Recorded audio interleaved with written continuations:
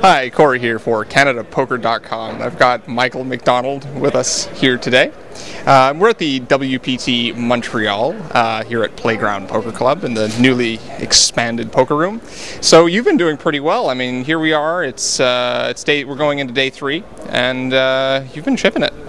Yeah, so far it's been going really well. Yesterday I just 20x'd my stack, so it's hard to complain right now. And what are you, second in chips? Yeah, I'm second in chips. There's one guy with a bunch, and then maybe 5 or 6 of us who are close, but I've got a few big blinds more than the rest of them, so I'm in second right now. Right, so what's your strategy going to be going in today? I haven't really seen what my table's like that much. I don't really know. I'm just going to try to play my best. So far, the tournament has just been, everything's been working well. Like, I've been getting good hands. My bluffs are working. I'm hitting good runouts. Whatever it happens to be, things are just working out favorably. I haven't, the first couple hours of yesterday went kind of mediocre, and then since then, I've just won almost every pot I've played. So like it's felt easy so far. If it stays this easy, I'm gonna win the whole thing. Right. Well, that's what you're hoping for, right? First place finish. Yeah, exactly. I mean, I've seen the trophy they have here. I've seen the belt. Like, it's definitely some of the coolest prizes I've seen in any poker tournament. Yeah, and of course the cash isn't bad too. I mean, a huge prize pool. Yeah, it was when friends of mine were talking about this tournament. Like, usually tournaments, they tend to, they say they're going to get hundreds of players and they get a lot less. I was telling my friends this is going to get maybe 300 players. Like, for the guys who aren't serious professional poker players, I more or less said it's not even that worth the trip, and I was way off. Like, this is the biggest field we've ever had in Canada. I think it's only going to get bigger. It's so soft. Like, to the viewers at home, this is the best value tournament I've played since 2009. This was just a fucking great tournament. Right, so come here. Playground Poker, soft field guys. Next year, be here.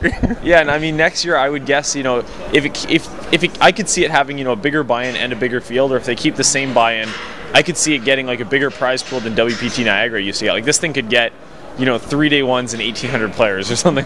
Everyone loved this tournament. I'm just shocked at how well it went.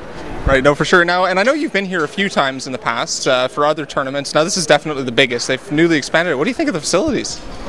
I mean, I'm shocked by how big the facilities are. Again, when they were telling me that this tournament's going to get 500 players, I'm they can't hold 250 players in here.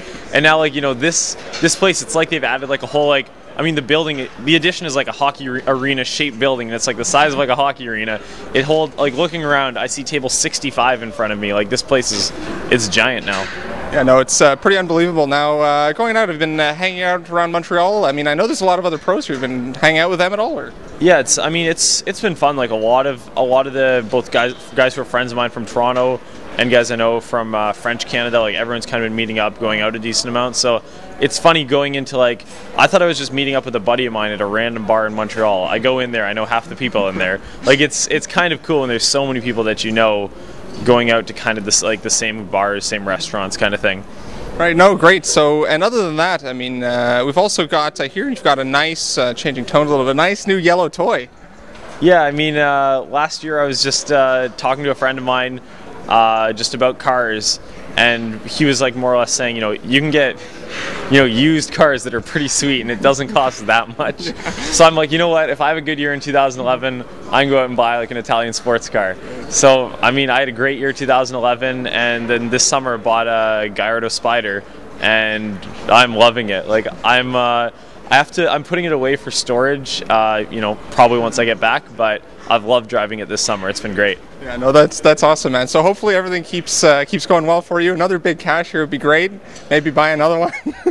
Yeah, exactly. Get a whole fleet, I suppose. That's it, exactly. All right, well, thank you very much. Take care. No problem. Thanks, man. Yeah, no worries.